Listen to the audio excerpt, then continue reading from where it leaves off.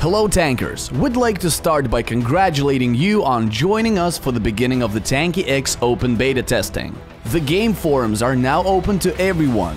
More importantly, the game itself is now available for everyone to enjoy. So from now on, you do not need an invite code to register and play the game. Additionally, Tanki Online players who reserved their nicknames before the 8th of August can now register a Tanki X account using their registration code and play with their Tanki Online nickname. With the start of the open beta testing, we've also introduced a very big and important update. We've added the long-awaited Iran map. This small town, built on an oasis with palm trees surrounding the water pools, will help you fully immerse yourself into a Middle Eastern atmosphere where the wind brings sandstorms and ancient fortresses can be seen on the horizon. To familiarize yourself with this map, you will need to study it very carefully, especially the narrow alleys and underground tunnels. Besides the introduction of Iran, the update also brings a selection of skins for your turrets and hulls. First of all, the requirement for receiving a skin have been lowered. The first tier of skins will now be available upon reaching upgrade level 20. Hull skin will become available at level 15. The second tier of skins becomes available upon reaching upgrade level 50. Eventually, we will add skins for players who reach upgrade level 80. Another important thing we did is the expansion of second tier skins. These now include 5 hulls: Wasp, Hornet, Hunter, Titan, and Mammoth. They also include 8 turrets: Firebird, Isida, Hammer, Smokey, Twins and Ricochet, and Railgun and Shaft. Additionally, we now have 3 new categories for skins: Steel, Golden, and Legendary. Golden and Steel skins are differentiated by the corresponding metal plates, which will give every tank a unique look. For now, the only legendary skins available are the XT Hornet and Railgun combination. This set gives your tank and equipment a special and extreme look, like that of a tuned sports car, with LEDs, armored plates shaped like wings, and of course spoilers that spread out when you activate Speed Boost. With the XT skin, your tank becomes unique in every way. The important thing to keep in mind about XT, Steel and Golden skins is that they will not be restricted by upgrade levels. Players will be able to buy them from the shop as soon as they register their account. We've established the production and processing of X crystals, and players can now buy them from the shop.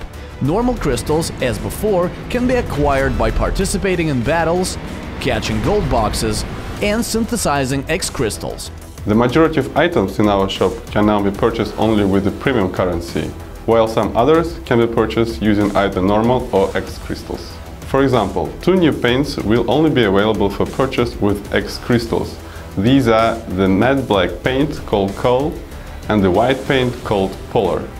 The pink paint can be acquired using the normal currency, but the new paint called Jade will only be available for either blue or red crystals.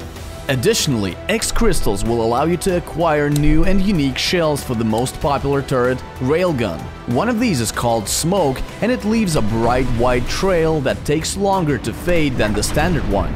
Another one is Mist. It leaves a black trail that will fill the hearts of your opponents with dread. You can find the complete list of changes on our forum in the Game Updates section. Now, before talking more about our future Tanki X development plans, we would like to take a final look at the work we did during the closed beta testing phase. Our development team implemented over 300 updates. 50 of these introduced new content, while the rest were technical releases.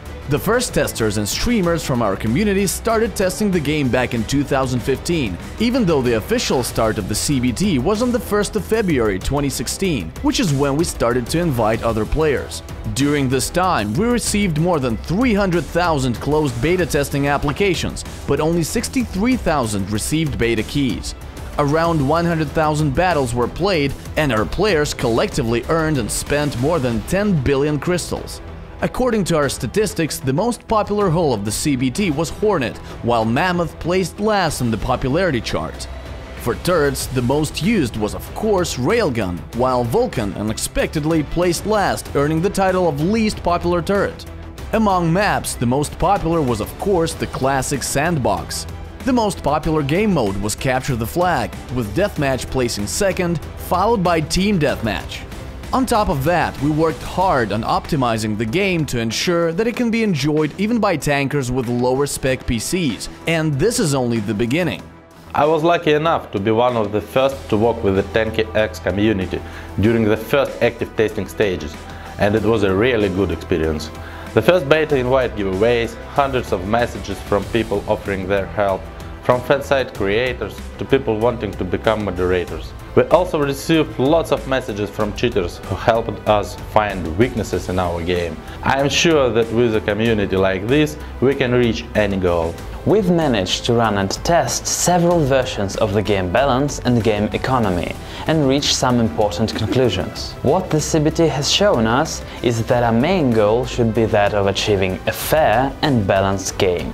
Of course, we would like to thank all closed beta testers for half year of patience dealing with balance changes, bugs, lags and cheaters, and for actually testing Tanki X. Even though we are now opening our doors to everyone, that doesn't mean that the testing is over.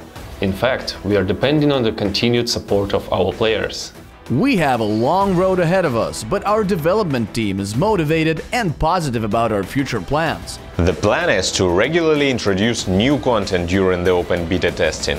In terms of customization, we already have skins, paints and shells, but we want to expand this range even further, with elements that will change the appearance of the tank, such as stickers.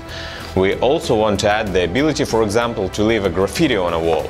We are also planning on introducing brand new elements, special devices for tanks, which will activate special abilities for turrets and hulls. Very soon, during the OBT, we'll be improving the mechanics of battle creation. We're planning on adding quick battles as well as the option to create custom lobbies to play with friends. These are just a few of the features we plan on introducing before the official release of Tanki X. New maps and other cool things will be added to the game, and we'll be telling you all about them in upcoming episodes of our Developers Diaries. And of course, to conclude in style, we've created a brand new Tanki X trailer. If you haven't watched it yet, go check it out. It's awesome. Bye!